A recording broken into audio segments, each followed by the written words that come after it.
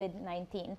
Before we start, a question that we often receive is why we don't wear masks in this indoor setting. So I would like to use the opportunity to clarify what is the WHO guidance once again. When we are in indoor setting and apart from each other more than 1 meter, we don't need to wear masks. But if we are in a crowded place and sitting too close to each other, then we should wear a mask. You can also find all our guidances on our website. And before I hand over the floor to Mike and Maria, I would invite us all to ask your questions on Twitter using the hashtag AskWHO and on other platforms via comment section. Good afternoon, Mike, Maria. Thank you for being with us again and finding the time to answer the questions from the public. Before we receive some questions, would you tell us how does your day look like during this pandemic? How your work day is today?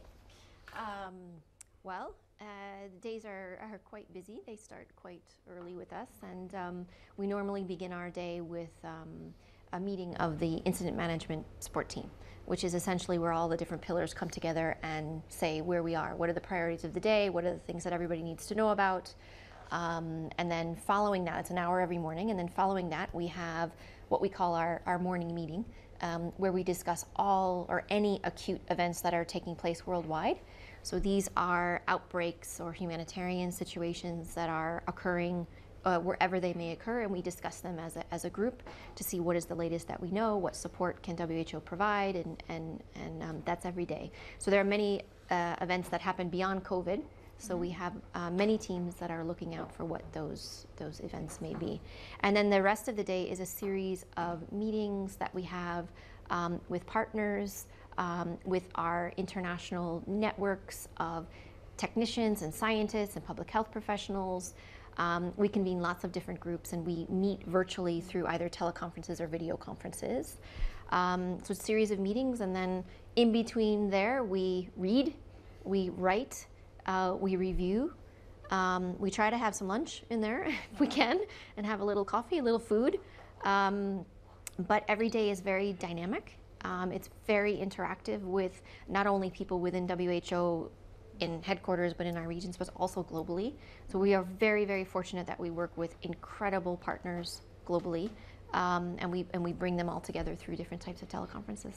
Thank you, Maria. You mentioned that on a daily basis you're in touch with a network of scientists and technicians and experts. And I remember last week, towards the end, we received a question that we didn't address.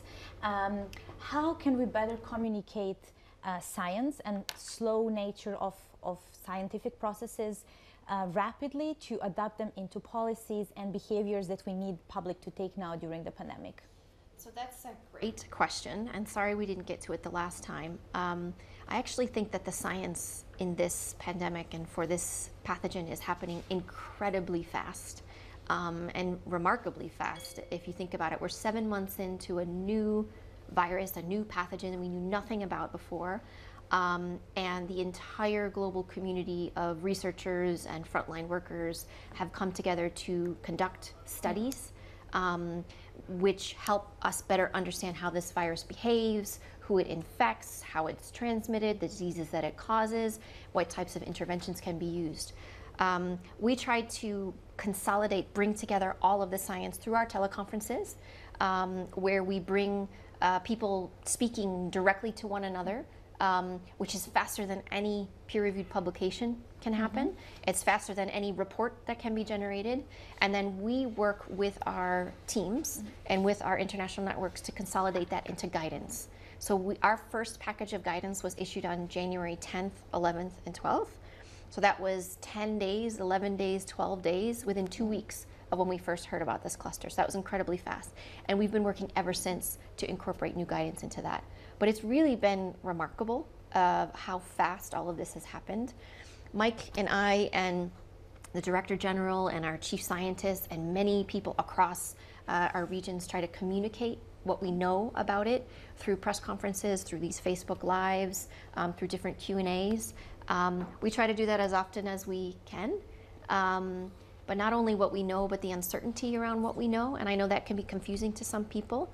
But we're really working hard to even push everybody to work even faster and do really high quality research so that can inform our guidance. Thank you, Maria, and for explaining as well all the efforts that you, Dr. Mike Ryan, and Director General and other experts are putting as well to inform public timely on everything we know and we still need to learn about. So, Dr. Mike Ryan, how does your day look like as WHO Chief of Emergencies? What she said. No, it's obviously the same kind of diversity. I think so many of our staff have been working 7 days a week for 7 months. So there is the day you plan and then there's the day you have. I think we all know that one, right? Today will be a fairly typical day, you know, starting with the morning meetings, but then I would have gone in to meet Walid Obidat, the ambassador from Jordan, and then straight into a global teleconference on the Solidarity Fund, because we've received over $215 million through the UN the Solidarity Fund for COVID-19. Thank you all. And many of you out there have made contributions to that, both individual citizens and private sector donors, and it's made a huge difference. And that's allowed us to invest in research, it's allowed us to invest in protecting refugees through HCR, it's allowed us to invest in research and development, it's allowed us to invest in training and so many other things, and it's really added value. And we have to meet every week to go through how those projects are going, how the money is being spent, just to ensure that we're getting good value for money for all of you who took out your precious dollars and yen and won and euros and shillings and everything else to support this. But then, and I think that's probably the biggest challenge, is the shifting your brain between things. It's a bit like those of you who are watching who were in secondary school. You know, it's like going from geography class to maths class to English class and then religion class or whatever else it is, and your brain is, by the mid-afternoon, you don't know where you are. I went straight in after that to a global meeting on contact tracing and how we work on that, and I am also the chair of the UN Crisis Management Team, so we have 23 UN organizations working together. We meet again on a weekly basis. I chair that, and today we were discussing the Access to COVID Tools Accelerator. We were discussing the new policies from the UN agencies on schools reopening, and we were discussing the preparations for the next G20 meeting on global preparedness. So, and then into a meeting preparing for the IHR Emergency Committee, which is happening on Friday. And then another teleconference with some logistics experts from around the world, looking at how we're going to be able to scale up our supply chain in the coming months, because we're going from supplying millions of diagnostic kits to potentially hundreds of millions of diagnostic kits. We're going from having no COVID vaccine to potentially having 2 or 3 billion doses of vaccine. We've got to be able to buy that, ship it, move it safely, and we need to start planning for that now. So that was my day, and I'm here now. Thank you very much. Thank you very much for your time.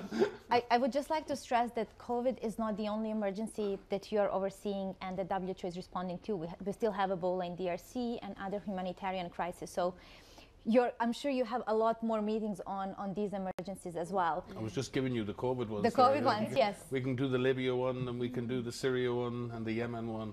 And I think that's it's a very good point, Alex, because we cannot forget that there are literally hundreds of millions of people around the world who are, you know, already suffering huge issues of food insecurity, conflict, lack of access to health services, and we have to keep our eye on ensuring that we continue to serve them. Yeah, you're right. Thank you, Mike. You also mentioned IHR, International Health Regulations, and the Emergency Committee that meets on Friday. But tomorrow we are marking six months since we declare public health emergency of international concern. That's the highest alarm that WHO can raise for emergency. How do we raise that alarm, and why does it matter? The international health regulations is, in a sense, is the international law around epidemics and emergencies. and it was entirely revised in 2005. It took 3 years.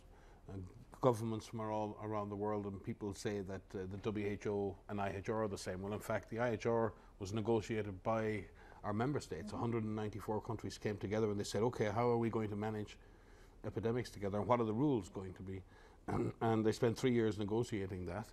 It came into force in 2007, and it's been 13 years that we've had this new and revised IHR.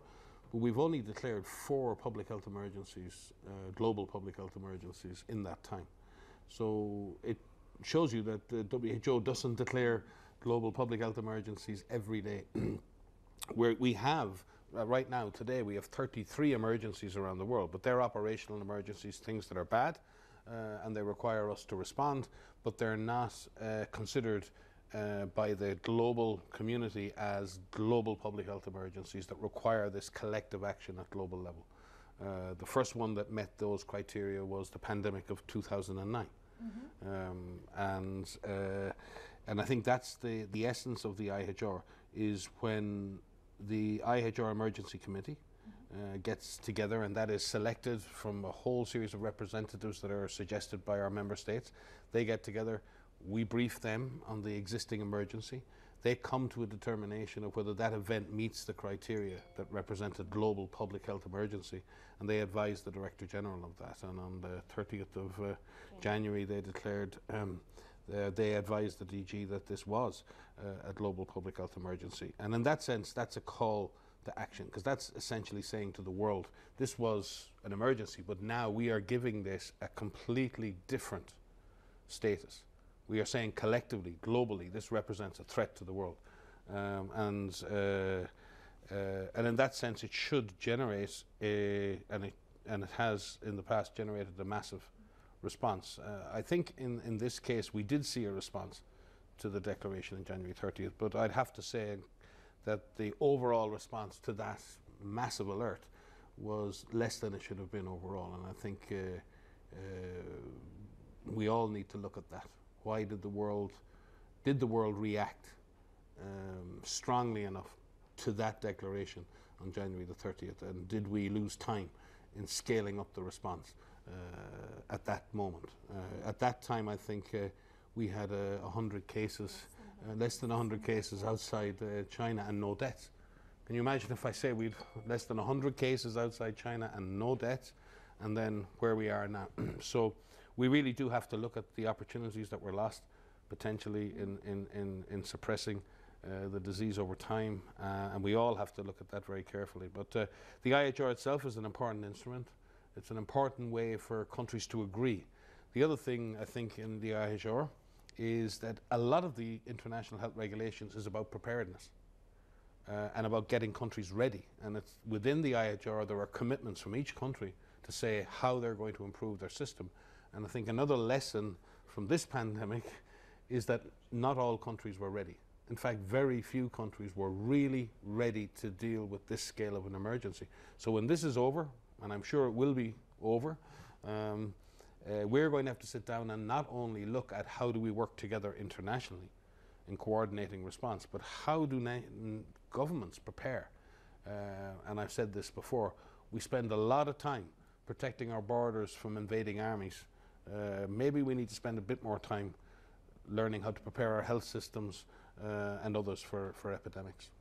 Can I say something on that? Just to say that I think that in the beginning, especially with this declaration of this public health emergency of international concern, which is the highest alert we can raise under international law, as Mike has said, we did see some countries, I agree, we need to really strongly look at how countries have responded to that and how they responded to this pandemic. But I do think that in some countries, the ones that I think had direct experience with SARS, yes, the first SARS, countries that had experience with avian influenza outbreaks, countries that had experience with MERS, and even countries across Africa that have experience with other infectious disease outbreaks, they were in a better state of readiness for something like COVID than many other countries, including high-income countries. And I think that the countries that had that experience, almost that trauma of dealing with something like SARS in 2003, knew how serious this was immediately. And so those that acted really fast, acted really aggressively, took a really serious look and approach to it, fared better in the beginning. But again, there's a lot to learn. I get a lot of questions right now on the 6 months, 6 months, 7 months in. The biggest question that I have is, are we going to learn enough? Is the world going to learn enough to make changes? And I'm really hopeful that countries will use this as an opportunity to build back better and be better prepared and ready for when and if this happens again. Thank you very much. But I think this was very helpful for all our viewers to explain how the IHR works and how we can declare a global emergency. I think it's worth as well repeating, as we've been consistent in our recommendations, what all of us can do to stop the spread of this virus. So I think it's worth mentioning as well, what are the measures on individual level that we can also take to support the response? Yeah, so I think there's a lot that people can do, and I think everyone really needs to understand that they have a role to play. I say this a lot, and I will continue to say this, because we need everyone on the planet to understand that you have a role to play. Whether you are an adult, whether you are a child, regardless of where you live and whatever type of situation that you're in, you have a role to play. It starts with the basics. It starts with the hand hygiene. Clean your hands where you can, when you can, with soap and water, with whatever means you have, with alcohol-based rub. Physical distancing. So at least 1 meter apart, and this is, at least 3.5 feet for those of you who don't use the metric system, to practice respiratory etiquette. So that means cough or sneeze into your elbow. It means wearing a mask where appropriate. There are specific settings where we encourage the use of a mask, where you cannot do physical distancing, where the virus is present. It includes staying home if you're unwell, contacting the hotline, contacting your medical provider to ask, what should you do? Should I get a test? It means adhering to the recommendations where you live.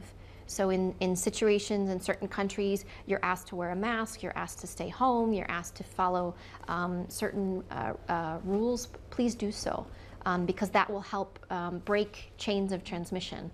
And it means get involved. Find different creative ways in which you can support the response by helping, checking in on a loved one, checking in on someone. Keep yourself physically distanced, but just check in on people. We have to acknowledge that this not only has an impact on our physical health, but it also has an impact on our mental health. And there are many people that are feeling alone. There are many people that are feeling scared. So there's ways we can be kind to one another and help. And then there's a whole slew of activities that governments need to do and leaders need to do. And I think we've outlined those before. But individuals, really, please be informed, be alert, be aware, find good sources of information. Thank you very much, Maria. There's a lot of questions coming in from our viewers, and we are very grateful. I'll start with this one from Twitter. Although many are taking precautions like mask wearing and physical distance and also the lockdown measures, still the virus is spreading. Why? Well, there's lots of reasons I think that the virus is spreading, but the virus likes people. It needs people to pass between. And so where we see transmission occurring, it's between people who are in close contact with one another. In many countries that have had success in bringing the outbreaks under control, they're starting to see some resurgence. They're starting to see some outbreaks. And many of these outbreaks are happening in specific settings. So, for example, we've seen some outbreaks occurring in nightclubs. We've seen some outbreaks occurring related to bars and restaurants, in terms of long-term living facilities. So if the virus has an opportunity to enter those types of situations where you have people coming into contact with one or very close contact with one another, not practicing the hygiene measures and the physical distancing measures and the mask wearing measures that are needed, it will pass between each other.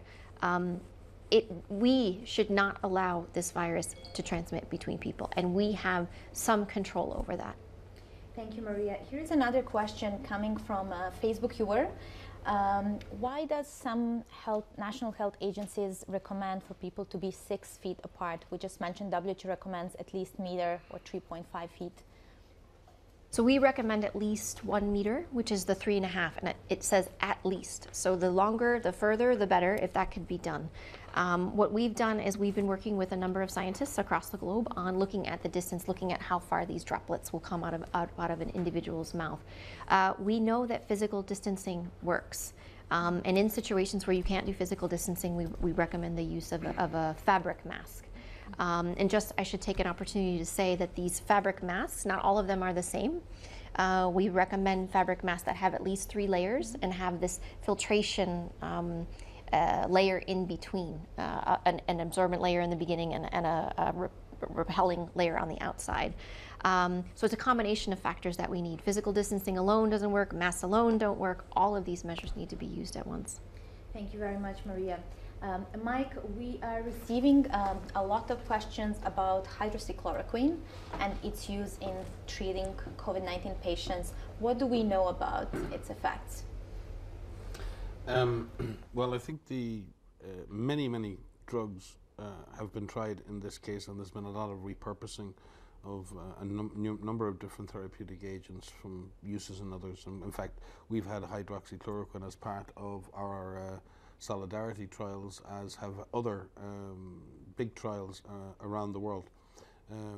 What is clear is that while there have been some observations in smaller studies and observational studies that indicated some positive impact, all of the large studies that have been done so far, the ones that have been controlled, randomized trials, have not demonstrated a positive outcome or an improvement in using hydroxychloroquine in ill patients in terms of improving their outcome. What's still under study is the use of hydroxychloroquine as a prophylactic, as a drug to potentially reduce the chances of you getting sick if you've been exposed or if you've got mild infection.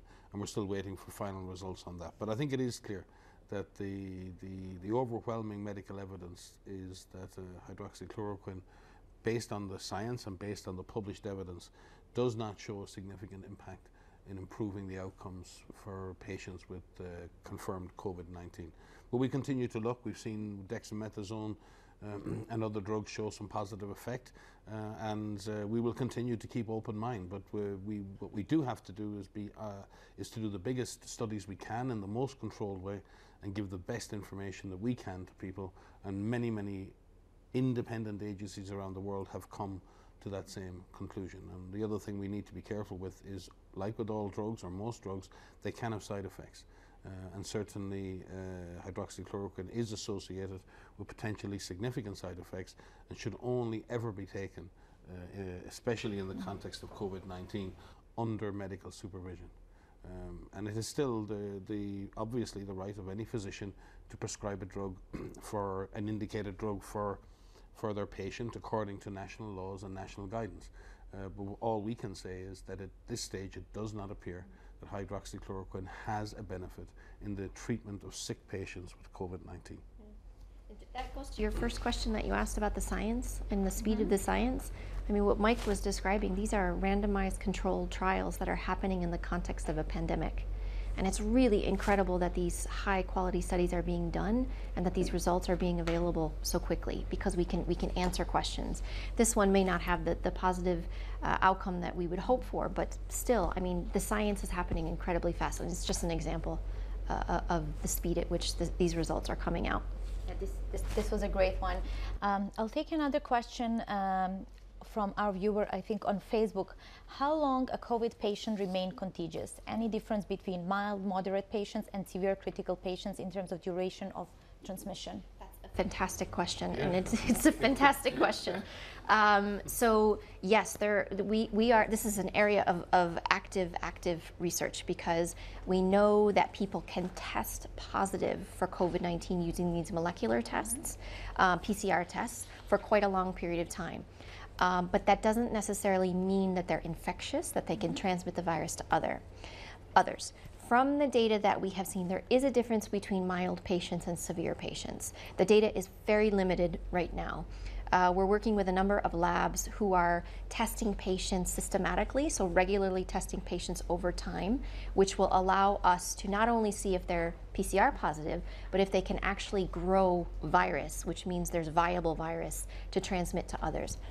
What we know so far is from mild patients, there are 3 or 4 studies that have shown that someone can transmit the virus to others for up to 8 days, maybe 9 days, but they don't identify live virus after 9 days or so. There is a difference between severe patients.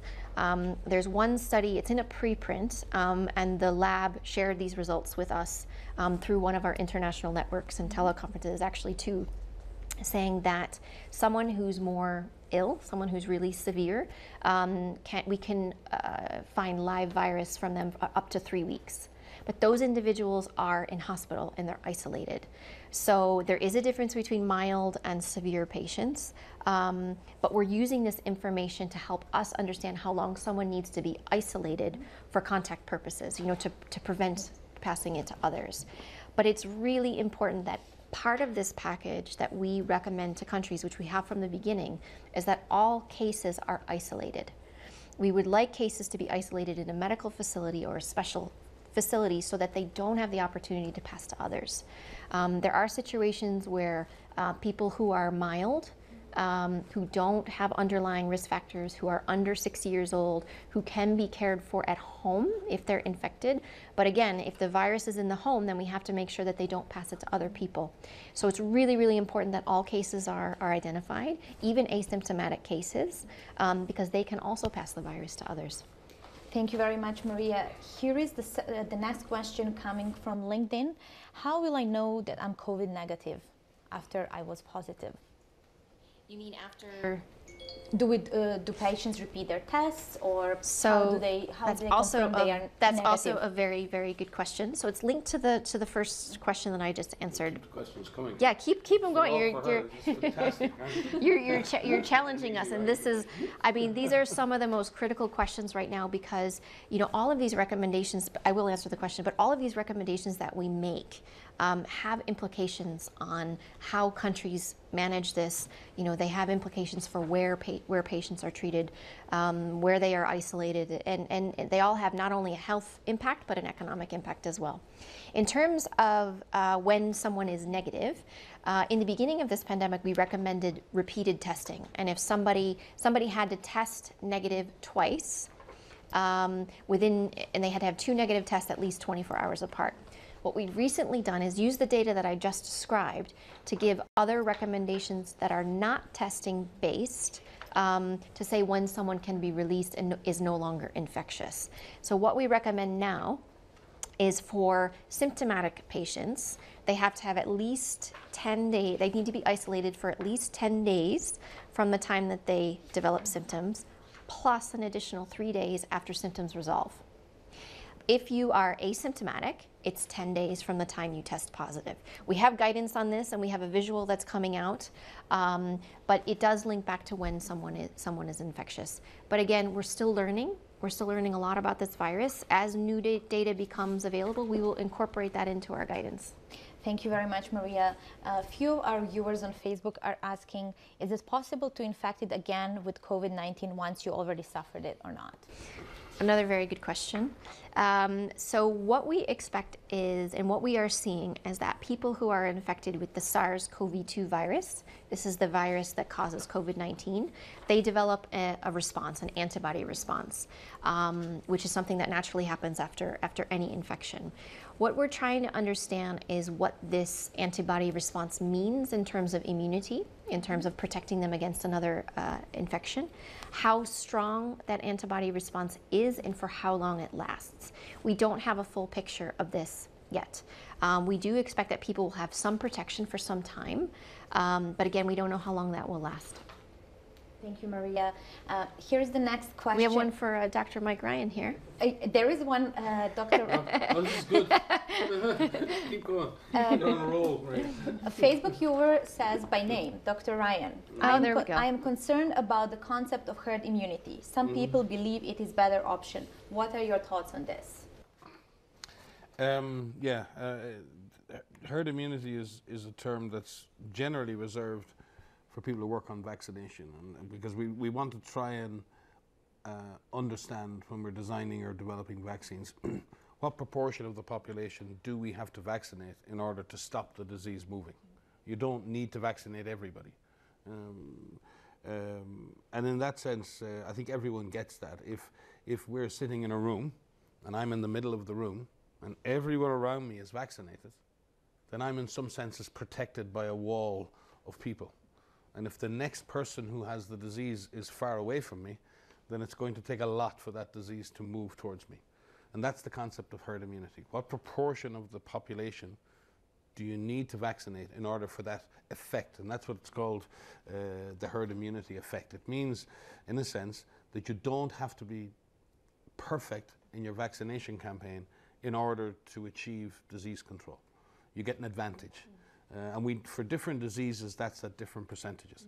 So in general, for viral diseases, it's probably somewhere between 60, 70, 80%.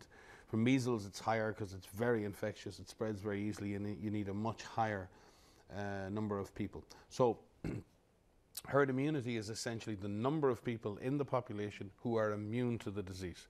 And that's usually achieved by vaccination.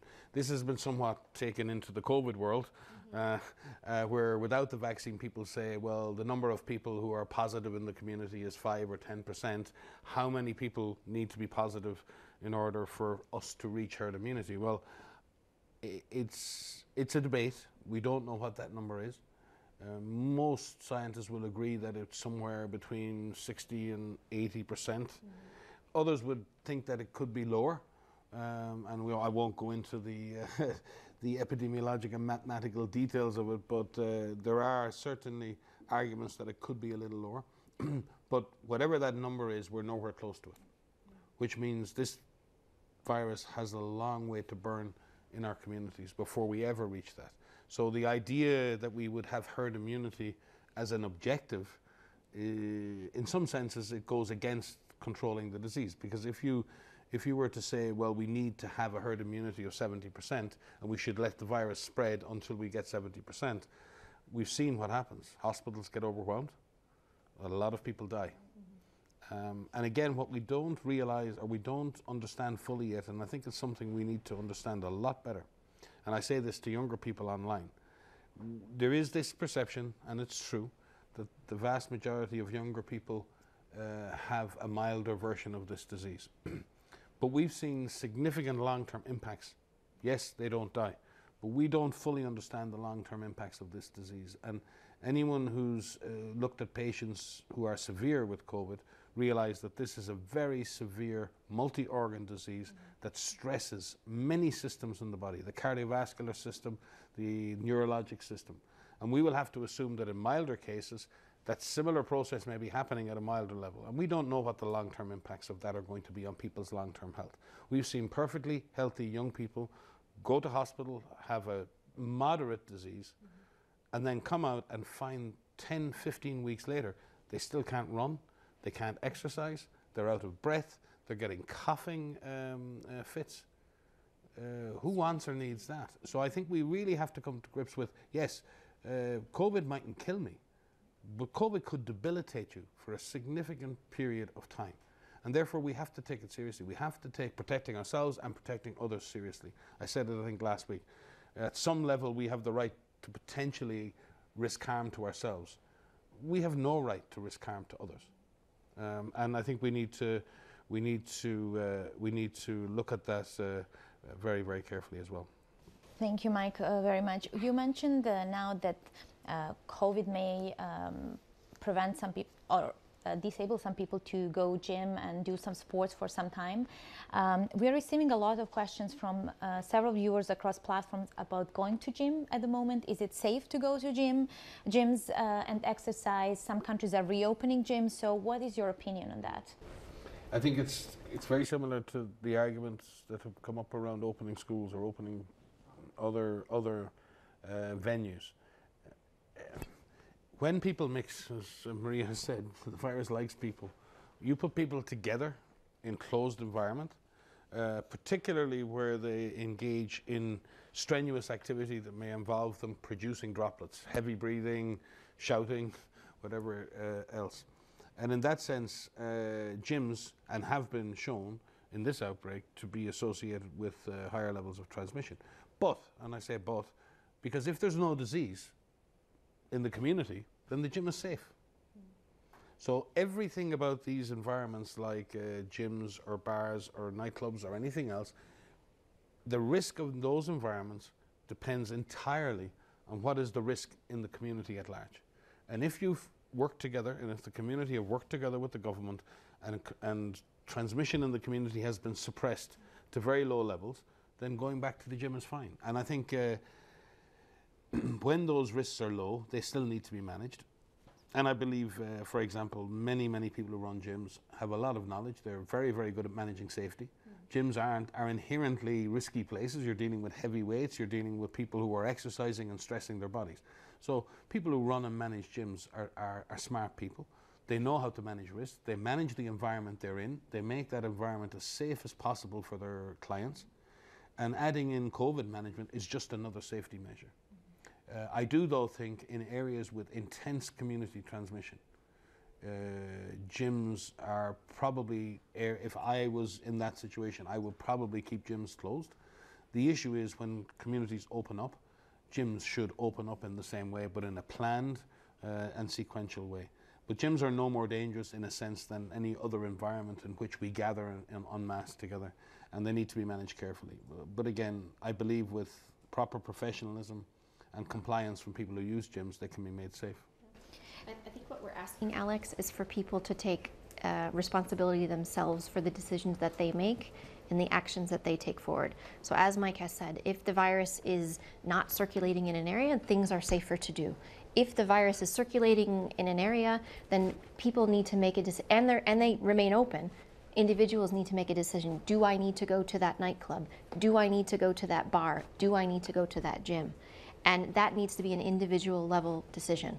If the virus is circulating, if there aren't proper measures in place, then perhaps you should skip. There are other ways that you can exercise. It's really important to stay physically fit, and so there's different things that people can do. They can run outside, or they can do an exercise class in their homes, in different ways to keep physically fit. But not only do the owners of these establishments need to take precautions, those who are attending these establishments also need to take responsibility, because it's not only a matter of protecting themselves, it's a matter of, if I go to that gym, if I go to that nightclub, and I happen to get infected, whether it's at the nightclub or it's on the public transport or however it is that you got there, you could bring that virus home. And if it doesn't have an impact on you in terms of a severe disease, you could infect a loved one at home. And they could be a parent, they could be a grandparent, they could be somebody who has an underlying condition, and that can have a much stronger and more severe effect on them. So we need people to really take responsibility and know what their individual risk is. Thank you very much, both. This reminds me as well that later this week, mass populations will gather to celebrate Eid. What is WHO recommendation for such religious and social gatherings? Yeah, so this is a great question. And so Friday, people will come together and celebrate Eid, which is wonderful. What we do for all events is we recommend that a risk-based approach is taken, which means you ask a number of questions, in terms of how the event is held. Is it held indoors? Can it be held outdoors? Can it be held virtually? I know many people who are having celebrations, family celebrations, religious celebrations, have been doing these over Zoom, over different types of different platforms, if that's available. They've been having them outside. There's some fundamentals that need to be taken into account. It's physical distancing, limiting the size, limiting the duration of the event if they are decided to take place, making sure that there's good hand hygiene, appropriate food preparation, and food safety that's taken into consideration. There's really no reason that people cannot continue to celebrate religious events and family events. We just need them to be done in a safe manner, and there's ways in which that can be done. Again, this is a challenging time for many people, but we are finding people be very creative in the ways that they continue to socialize with one another. So we do have guidance out specifically on Eid, and we're grateful for our colleagues in EMRO who've led that. But Eid is a celebration that will continue, and we've just outlined some different ways in which that can be done safely. Thank you very much, Maria. Before we close, because we are running out of time for today, Dr. Mike, here is a question as well for you coming from several viewers about the second wave of this pandemic in countries or communities that have success in suppressing this virus. Mm-hmm. Yeah, there's a lot of talk at the moment. People are saying second wave, second peak, and because there has been this perception that this disease would behave a little bit like influenza, and it would have a natural peak and then it would disappear for a while and then it would come back in the northern hemisphere in the autumn. I think we've always said that we didn't know that. And I think what's become clear is that when we move to suppress this virus, we put pressure on the virus. It's like when you push those of you who swim, if you take a ball and you push a ball underwater, if you release pressure from the ball, it jumps up. And I think this virus is behaving like this. It's like a spring. When we push the virus down, we suppress transmission. Release the pressure, it bounces back up. Now, you can call that a second peak, a second wave.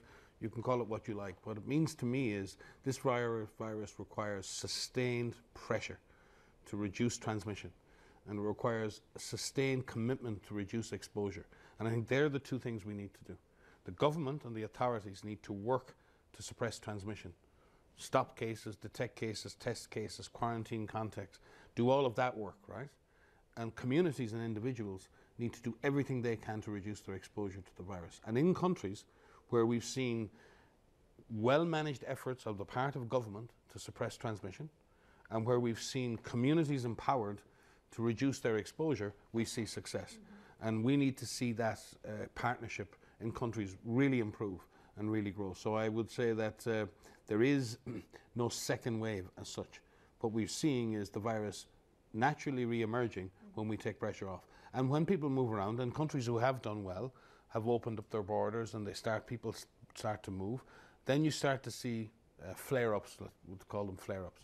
Now the real question is, how fast do we react to them? And I said this in previous presses. Please don't judge countries and declare failure when all of a sudden there's 2 or 3 clusters in a country after great success. That happens, and that is not a failure on behalf of the country. But please look to what countries do in response to those clusters. And if countries react quickly to the cluster, if they investigate the clusters, if they do localized control measures, and if you can see countries reacting in an agile and rapid and systematic way to new clusters of disease, then I think we're going to get into control again. If you see countries ignoring clusters and allowing the disease to get out of control again, then I think we're going to be into what your viewer has said is a second wave. I mean, all we really mean by a second wave is lots more cases. And we want to avoid that. And I believe it is avoidable. And there are countries demonstrating that you can put this virus back in the box again and again and again. But it takes a huge and sustained effort. And nobody understands more than us how exhausting that is for everybody. I think this is something after 7 months we do need to take into account. Everyone is tired. You know, people are just tired of not having their normal lives. People are afraid because now it's 6 months. My kids aren't in school, and how long is my unemployment going to last, or will my employer still keep me on? So this second wave of anxiety too, as people look at the long-term potential for this virus to stick around. I do think, and this is where I think in a crisis, you can either fold and accept your fate and say, well, there's nothing we can do, or you can redouble your efforts and say, look, what we can do things. We need to take control. We need to take action. And I think we need every single individual, every single community. And I would love to see young people do this. I challenge young people out there. Take control. Take action. This is your world. This is your future. You have the power. We have the knowledge. We know what to do. And I know it sounds simple, but it's hard to achieve. And I really would say we can avoid the second waves. We can avoid this disease going back up and, you know, destroying our economies again and flooding our hospitals again. But it's going to require each and every person to take control, take action, know your risk, manage your risk, be smart, and make a difference.